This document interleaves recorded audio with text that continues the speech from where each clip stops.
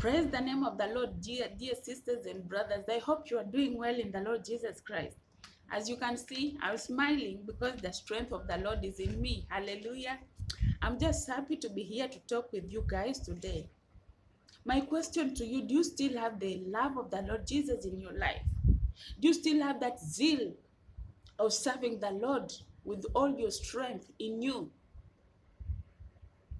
I know you know it very well. Some of you started very well to serve the Lord. You could evangelize, you could walk around in town and tell people how God is great and bring souls in the kingdom of God. But as time went by, you stopped. Where is that zeal in you again? Where is that zeal whereby you could wake up at 12, at 3 and start praying? Hallelujah. Where did that zeal go? You see, these are the last hours, and we ought to be very careful because the devil came to steal and to kill. Hallelujah. But now, since we are still breathing, that means you can rekindle it. If it is down, we can rekindle it again. Hallelujah. And the Lord will help us.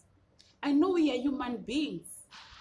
Sometimes we go through some hard situations in our lives, but that should not stop you from rekindling your love, from rekindling your zeal to Jesus, because we know that we breathe because of him. Without him, nobody can breathe.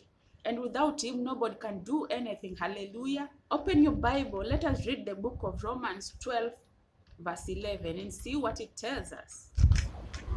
It says, do not be lazy, but work hard, serving the Lord with all your heart. Hallelujah. You still serve the Lord with all your heart. Is your mind still on the Lord? You wake up in the morning, you go to your work, but you are working like as if you are doing it for the Lord Jesus Christ. Do you still have that spirit in you? Hallelujah. We see the word zeal is a Greek word, which means serving the Lord with all your heart. Hallelujah. Let us read the book of Revelation 2:10 and see what it tells us. Hallelujah. Dear sisters and brothers. So it says, be faithful even if it gets you killed, and I will give you a crown of righteousness. Hallelujah. The zeal of the Lord. You don't mind what is going to happen in your life. Whether it takes to being killed, you don't mind, because you know you have the power of the Lord in you. Hallelujah. The zeal. A good example is Paul. We see Paul was so zealous in the eyes of the Lord. He loved the Lord so much, in that he never even minded about his life. His life was worth nothing to him. Hallelujah. But when we check on today's Christians, we are so much different. The zeal of the Lord in us has disappeared. Right now, a small pain, just mere headache, when it comes in your life, you start panicking. But we see Paul here. When he was in jail, he knew that he was going to be beheaded. He was going to die. He was going to lose his life. Instead of asking the saints to pray for him, instead, he's there to encourage them. Instead of the saints to come and encourage Paul, it's Paul who is encouraging the saints.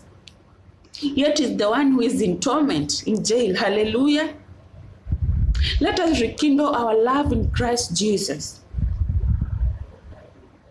You see, the Bible tells us that if you love your life so much more than Jesus, if you love your life more than Jesus, then you'll lose it. But if you lose your life here just because of Jesus, then you'll gain it back. Hallelujah. I think as today's Christians, there are some areas that we need to work out on our salvation. Hallelujah. We need the zeal of God in us again, in pursuit for our own spiritual growth, because we need to grow spiritually. These things of remaining like babies, you still want to take milk, you'll never grow. You need to grow up. You need to grow spiritually. Hallelujah. When you open your Bible and read Hebrews 5:12, you see that The Hebrews were not growing spiritually because they had lost that zeal of the Lord in them. It had disappeared, and so they were not even strong again. They remained in their childhood. They were babies. They were not even growing spiritually. Hallelujah. And so they could not eat the solid food. Hallelujah. Let us read the book of Hebrews 5:12. It says, "By now you should be teachers, but you need someone to teach you again the first lessons of God's message. You still need the teaching that is like milk. You're not ready for the solid food. Anyone who lives on milk is still a baby and knows nothing about the right teaching." Hey, we need to grow spiritually. Hallelujah. You cannot remain as babies anymore. When you continue to read, it says, but solid food is for those who are grown up. They have practiced in order to know the difference between good and evil. Hallelujah. So let us go on to grow up, to grown-up teachings. Hallelujah. Let us not go back to the beginning lessons we learned about Christ. We should not again start teaching about the faith in God and about things turning away from those acts leads to death. Hallelujah. You see, it takes work. Hallelujah. You cannot just sit down there and wait to grow spiritual. You have to do something. Hallelujah. It takes your conscious effort. I know it's painful because it removes you from your comfort zone. Hallelujah. So that you can grow. When you're in your comfort zone, you cannot know about Jesus. You cannot have that zeal of the Lord. It gets you out of that comfort zone completely so that you can get to know about Jesus. In other words, it changes you completely. It makes you a new person, the zeal of the Lord. You used to sleep like a dead body at night. You start waking up at night to pray. Every time you wake up, you want to pray because the zeal of the Lord is burning in you. You cannot sit in your house. You want to go outside and start evangelizing to people, to bring souls to God.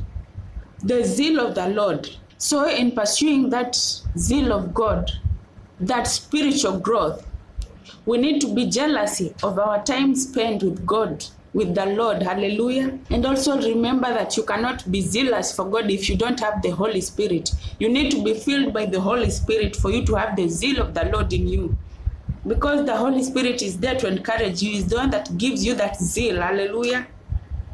So let us grow up spiritually in the Lord Jesus Christ. And if you are the one that I'm talking to right now, and you feel like you don't have that zeal of the Lord again in you. You used to pray, you no longer pray. You used to fast, you no longer fast. You used to do things for God, but you've stopped. That desire has disappeared in you. I want you to repeat this prayer after me. Hallelujah. Say, "Dear Lord Jesus, I ask you today to come and fill me by your Holy Spirit.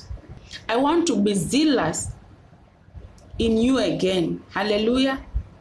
Please, Lord, rekindle the fire and the zeal of the Lord in me again. In Jesus' name I've prayed. So start working according to the will of God.